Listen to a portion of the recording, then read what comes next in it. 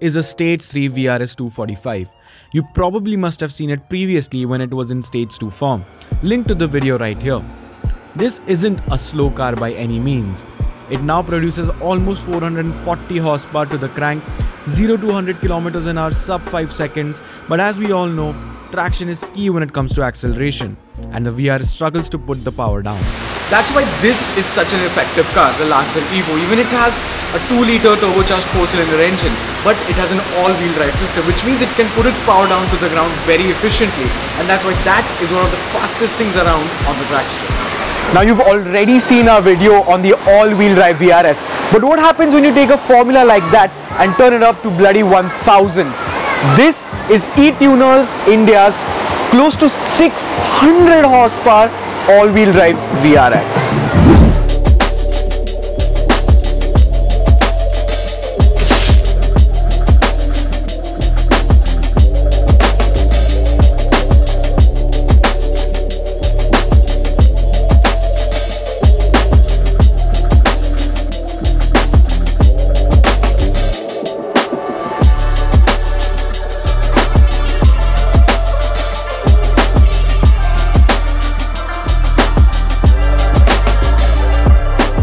Now when this car was stock, it was 230 horsepower. So bringing it close to 600 horsepower, that's almost 3 times the amount of power. You have to talk about the engines and the mods done to this engine. So many a times you see us pulling out our phone and talking about the mods because the mod list is so long. Well, this mod list is so long that you can actually write a bloody dictionary. So now let me just pull out my phone and tell you and give you a gist of the mods. So the project is called Project Mighty Venom VRS 600, and the amount of mods I'm going to start now. A fully built block with 9.3 CR, forged pistons, forged I-beam connecting rods, APR L19 rod bolts, APR 2000 head studs, ported head with IE valves, springs and retainers, IEBED rear main seal, high boost head gasket, APR block studs, Malay rod brings, 65 mm thick blaze intercoolers. I mean, the mods are so much that I really can't even put them on the screen. We'll have to do a completely different video for this, so stay tuned for part 2.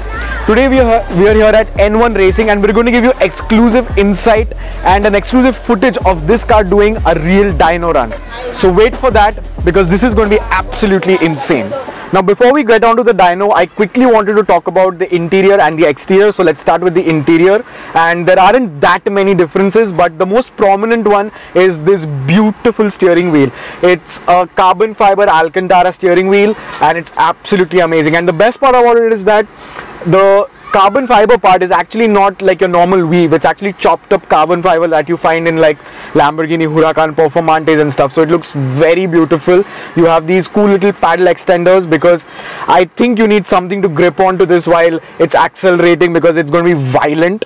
And the other thing, which is a very major upgrade actually, is that normal stock VRSs come with a normal manual handbrake. This has an electronic handbrake, and it has auto hold as well. So that's a cool little upgrade. But overall, this car in the interior is not that different apart from the steering wheel. And on the exterior, again, you'll see it looks pretty much like a stock VRS. There aren't any stickers. There isn't that much of a difference apart from the wheels. Some things I forgot to mention is that it has the honeycomb style grille up front to match the theme of the car. The tail lights and headlights are now slightly blacked out, and the car is sitting on some beautiful HRE wheels with not so grippy Hankook rubber. Oh, and yeah, one more thing I forgot to mention is that if you open the boot, you'll see a little container on the left side, which is actually a water meth injection system. Here are a few quick pulls that the car was doing before the dyno run.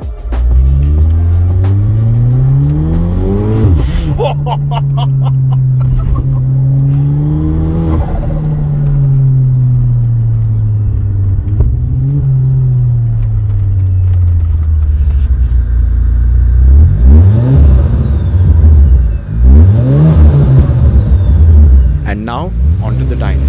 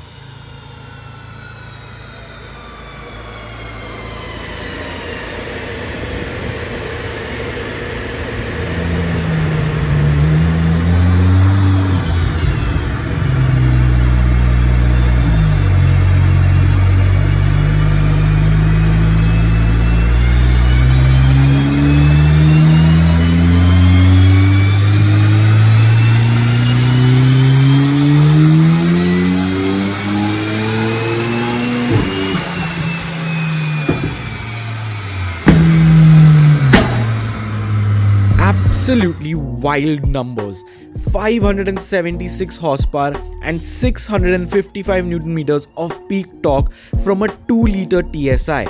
Yes, granted that this is a fully built engine with forged pistons and a turbo the size of your head. But just looking at those numbers being pumped out of a 2-liter 4-cylinder engine is absolutely mind-bending. But more impressive are the draggy figures. 0 to 100 km an hour in 3.7 seconds, 100 to 200 km an hour in 7.25 seconds, 0 to 200 km an hour in 10.86 seconds, and a quarter mile time with passengers, full interior, non-prep surface and a good amount of fuel of 11.15 seconds.